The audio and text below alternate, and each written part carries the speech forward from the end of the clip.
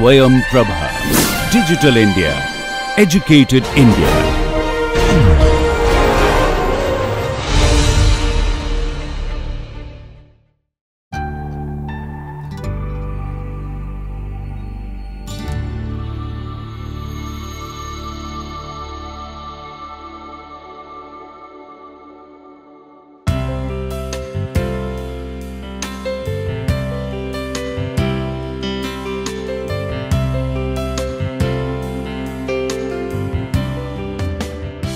Welcome to the lecture on turbulent flow calculations. So, in this lecture we are going to have some background about these stress terms and how they are modeled, and what are those terminologies which are required to be known when we deal with the solution of the turbulence models. Also we will have some introduction about the turbulence models. So, what we have seen that in our earlier lectures, in the past lecture even, that you have the eddies because of the fluctuating component. So, you will have so because of the turbulence you will have the eddies of different length scale. You will have larger eddies, you may have these smaller eddies. So, they will have the different length scale and time scales also for their interaction. So, because they interact in a very complex manner, and that needs to be modeled when we need to see the turbulence flow modeling. So, and you have the numerical methods basically which are available to capture this to predict or to study these turbulence. So, the methods which are used for studying this turbulence are broadly categorized or broadly divided in three categories. So, one is the turbulence models for the Rance equations.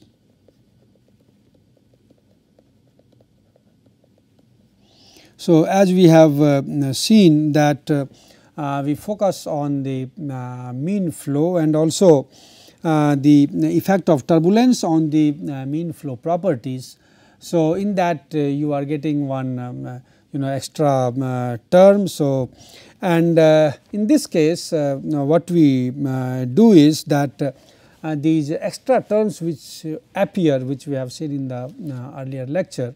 So, they need to be modeled, and they will be modeled with the classical turbulence model, and basically one of that is the K epsilon turbulence model that is used, and also there is one model that is Reynolds stress model.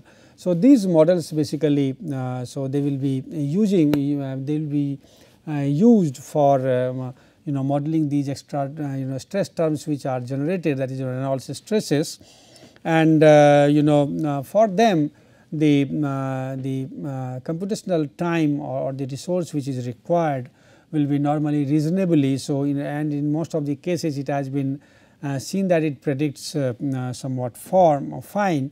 So, so this approach is mostly used in most of the engineering flows.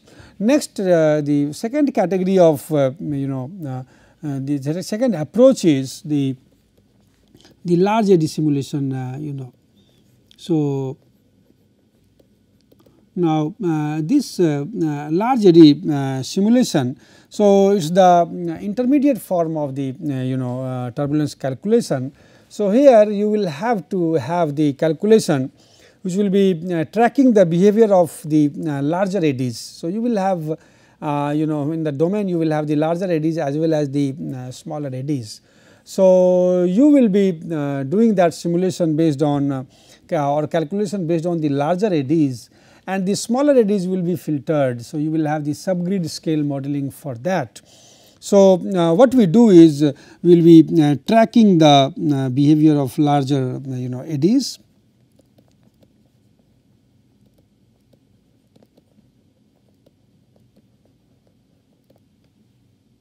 So, what happens that you will have the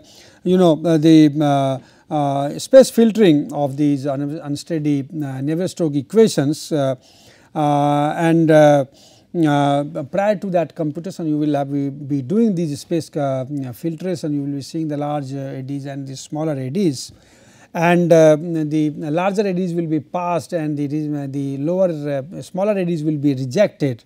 And then further, these smaller eddies are also included using these subgrid scale modeling.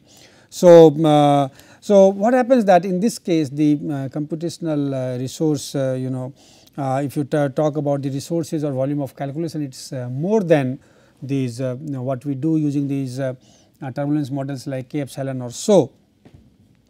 So, this is the second category. And then normally recently we also do the direct numerical simulation, that is also known as DNS.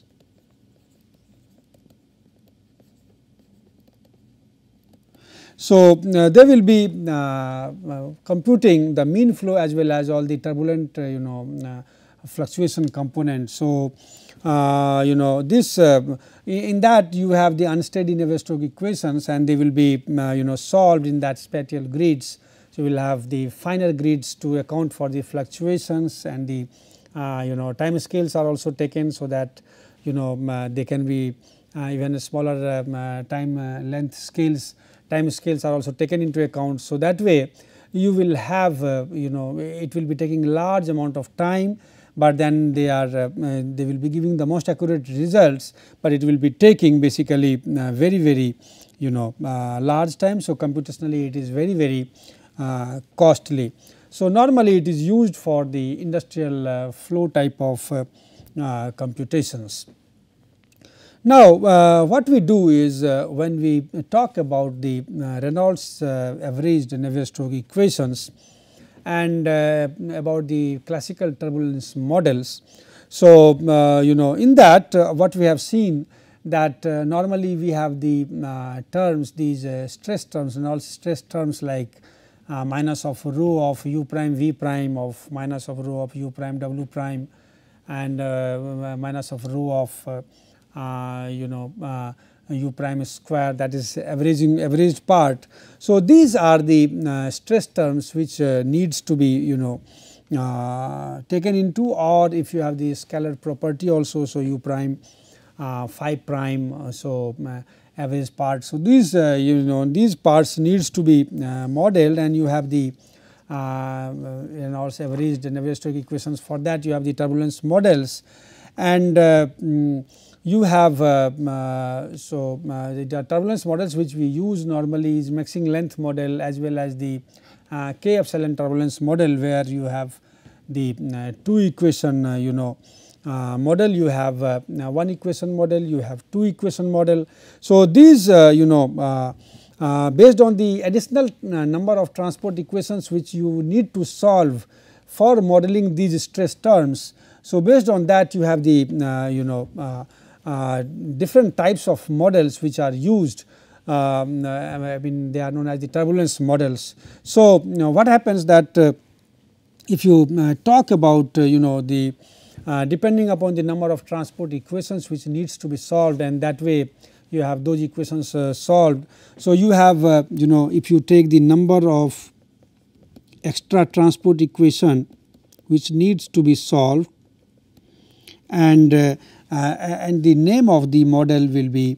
So, suppose when you have a classical model, that is mixing length model, and that has nothing, you have an expression. So, in that you get the expression for the eddy diffusivity. So, that we will see that what is that eddy diffusivity. So, and that is in terms of the mixing length. So, you will that length will be a function of the characteristic length of the flow domain. So, you will have that is 0 equation. So, since there is no extra equation needs to be solved, so that is for the mixing length model. Similarly, you have one equation, one extra equation needs to be solved, and that is the Spalart-Elmaras model.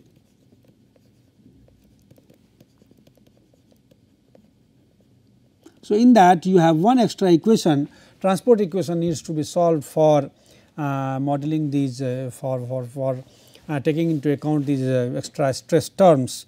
Similarly, you have two extra equations needs to be solved for in certain cases, and that is for K and epsilon, and that is developed by Spalding. So, you have that model known as K epsilon model. So, you have turbulent kinetic energy and you have the dissipation of kinetic energy equation. So, you have these two terms and you have these two terms, they are solved, and using the value of K and epsilon you get the value of those stress values. So, using the using the other parameters like nu t or so. So, that we will see. Similarly, you have the K omega model. So, that is also one where you have the two equations, one is K for K and another is for omega. Similarly, you have the algebraic stress model.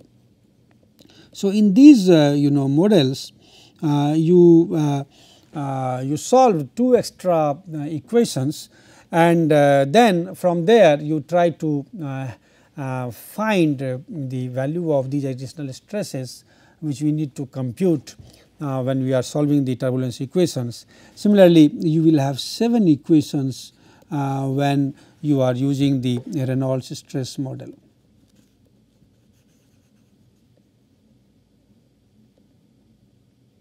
So, as you see that normally in the commercial CFD softwares you will have the provision of all these models, and you can use take into account any of the model and you can solve the problems. We will have some understanding about these models and what they are, especially about the main models which are used, and we will try to see that how they are used for the computation of these stresses, turbulent shear stresses, for modeling of that. So, coming to the concept of eddy viscosity and the eddy diffusivity. So, as we know that you have the eddying motion in the turbulence. So, you will have the stresses which are appearing on the right hand side, and as we see that you have the Newton's law of viscosity, where we say that you will have the stresses. So, that in that stress you take as proportional to the rate of the deformation of fluid element. So, that is what is being told by the Newton's law of viscosity. So, that for incompressible fluid what we write is tau ij, that we write as mu of Sij. So, that is the Newton's law of viscosity, and in that we talk about these viscous stresses, and it is nothing but mu of dou ui by dou xj plus dou uj by dou xi.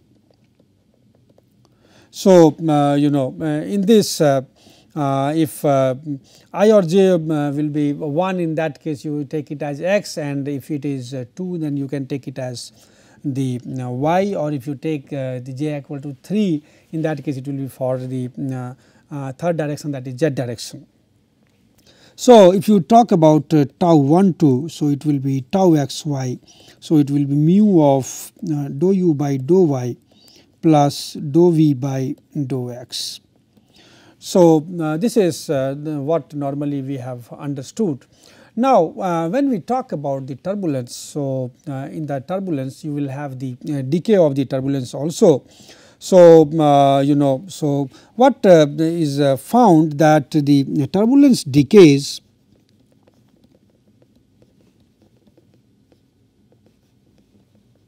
unless there is shear.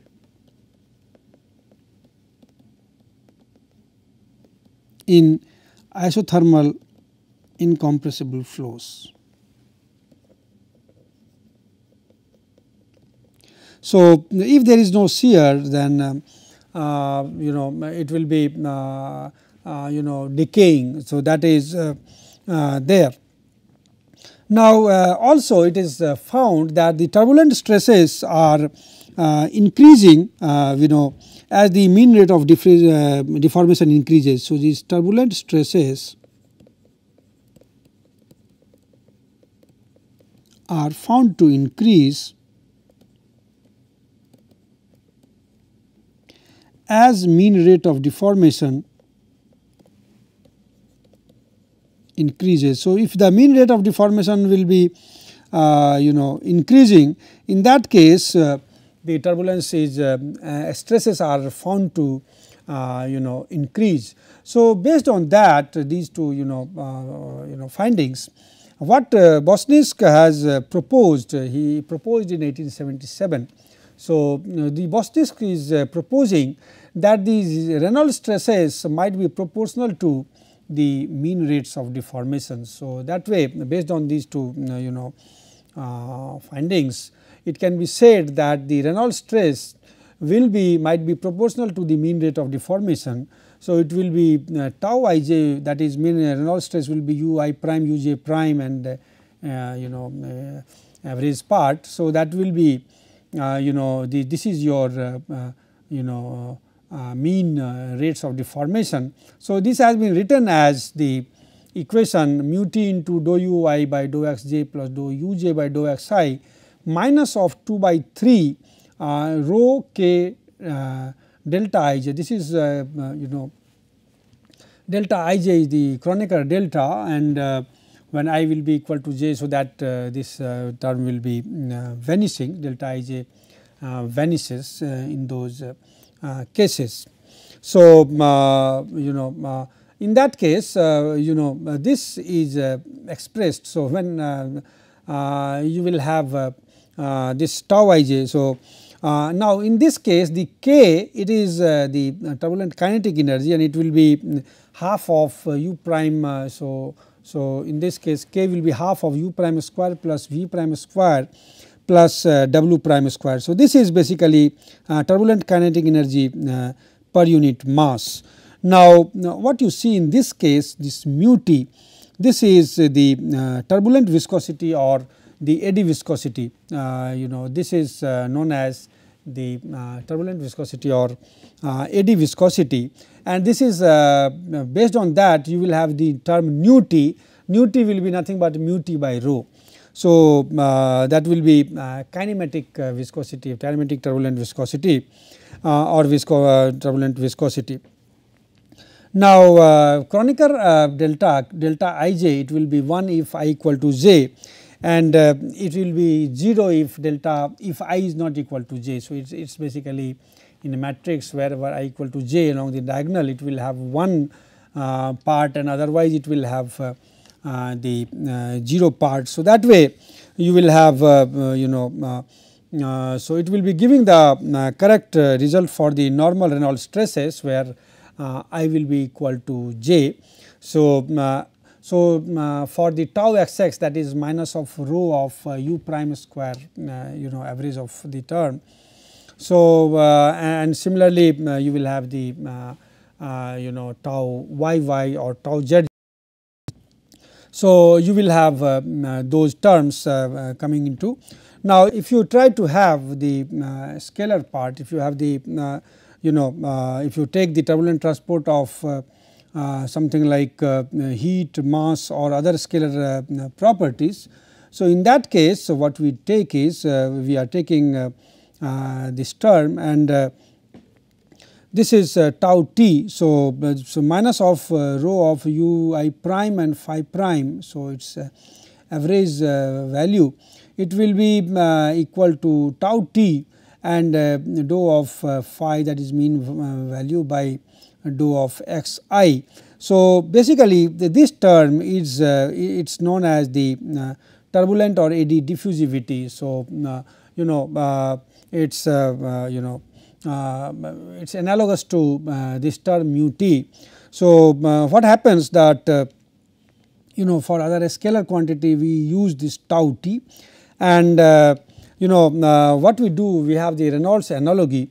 So, what we do is that we introduce a number, that is your Smith number, So, that is turbulent Prandtl or the Smith number. So, that is defined as sigma t. So, we defined this sigma t, that is turbulent Prandtl or Smith number. So, that will be basically the turbulent viscosity divided by the diffusivity term. So, many a times we take its value as a constant, and normally we take it as unity in most of the cases, and in most of the CFD solvers they use this turbulent Prandtl number, turbulent this Prandtl or Smith number, that is taken as the value of unity. Now, coming to the different turbulence. So, as we see, we have so this is about the eddy viscosity part. Now, we come to the different turbulence models. So, as we have discussed that we have different turbulence models which are used are the mixing length model, where we describe the stress by means of simple algebraic formula for mu t, that is and it will be as a function of the position. So, we will have some value of position, that is Lm. So, mixing length is taken. So, in that term we are expressing this mu t value. So, that is why it is known as the mixing length model. Then you will have the k epsilon model, where you have two equations for k and epsilon, and based on that we find these mu t. Then you will have other equations like Reynolds stress equation models, advanced turbulence models will be there, and also you will have the Rand's turbulence models. So, this we will see. Now, if we talk about the mixing length model, so in this lecture we are going to have some idea about the mixing length model, how these mixing length model works, and how we are using it for the prediction of these stress component, turbulent stress components. So, this model will be attempts to describe the stresses by means of simple algebraic formula for mu t as a function of the position, and in this the assumption is that the turbulent viscosity mu t is isotropic, and it can be used to predict the turbulent transport of scalar quantities. So, what happens in this case, the turbulent stress this is turbulent Reynolds stress. What we do is we describe it in the form of this Lm square, rho Lm square, dou u by dou y and dou u by dou y here. So, basically what we see it is expressed in terms of this Lm, and then that is why we call it as a mixing length. Now, its value also varies. So, I mean there are certainly certain derivations for that. So, what is done is normally what we see that nu t, now in this you can write as the velocity scale and the length scale. So, because nu t has the unit of meter square per second. So, this is meter per second and meter. So, it will be meter square per second. So, if the one velocity scale and one length scale that describes the effect of turbulence. So, in that case the dimensional analysis will yield to this equation, nu t will be C times V L. Now, this C is basically a dimensionless constant of proportionality.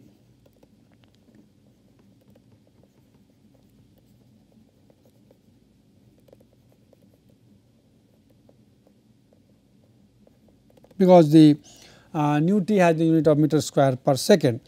Now, so we can write the mu t as C of rho V L. So, V is the velocity scale and L is the length scale. Now, most of the kinetic energy basically is contained in the largest eddies, and the turbulent length scale L, it is basically the the characteristic of these eddies, because they are containing most of the turbulent energies. So, and they are basically interacting with the mean flow. So, if you talk about so what you can say is there will be a strong connection between the mean flow and the behavior of these larger eddies, and we can also think of attempting this link to the velocity scale of the eddies with the mean flow properties. So, what is seen is that you can have the velocity scale as C of L times dou u by dou y.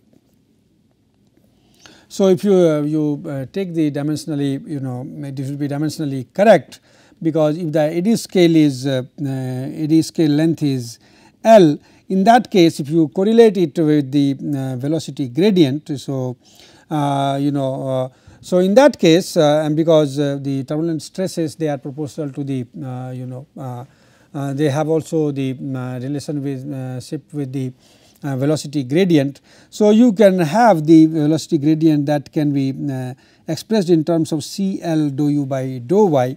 So, basically if you use them, you can further write nu t as the Lm square and dou u by dou y. So, if you take all these terms together and you have the constant, so you can have the dou u by dou y. So, this is basically known as the Prandtl's mixing length model. So, this Lm which is coming, this is because of this term, this is known as mixing length. So, that is known as the mixing length model, and if the dou u by dou y is basically the only significant mean velocity gradient. So, you can have the tau xy or tau yx, which we write as minus of rho of u prime v prime. So, it will be written as rho of Lm square and dou u by dou y. So, it will be nu t into dou u by dou y in fact. So, you can mu t into dou u, mu t will be rho into nu t. So, it will be this term, and then you will have the dou u by dou y. This dou u by dou y has been kept in mod because the velocity has to have the positive value. So, that is why it has been taken as the mod value. So, that way from this you try to have the modeling of or prediction of these stresses using these mixing length. So, basically what has happened that if it has been found these for different types of flow, you take these mixing length as different value, like for the for mixing layer you take these mixing length. So, this mixing length Lm, it will be 0.07 L, and L is the layer width. Similarly, if you have a jet, so in the case of jet you will have 0.09 L, where the L is the jet half width. So, for different types of flows, so you have for the wake. So, for wake, suppose wake type of flow, you will have 0.16 L, and this is again wake half width.